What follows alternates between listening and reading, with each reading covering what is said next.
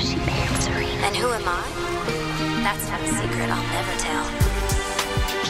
You know you love me. XOXO. Gossip Girl. Summer is coming to a close, and as everyone knows, Paris, like the Upper East Side, empties out in August, leaving behind only the tourists and the dreamers, lamenting the imminent return to real life. I can't believe it's almost time to go back to New York already. I know. And you still haven't made your Sophie's choice between Brooklyn and the Upper East Side. What? If you go back with an uncertain heart, there will be drama and disaster for all. It's like choosing between eclairs and Napoleons. They're both delicious. Except Humphrey's a donut. Well, I would love to stay and talk patisserie, but I have to get ready for my perfect Parisian date. Wait, what? You got Louis to give you a second chance, B? That's great.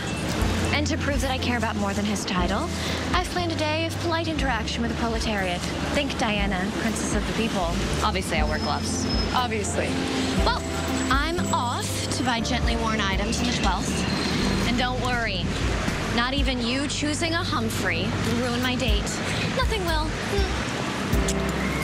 Au revoir. Wow.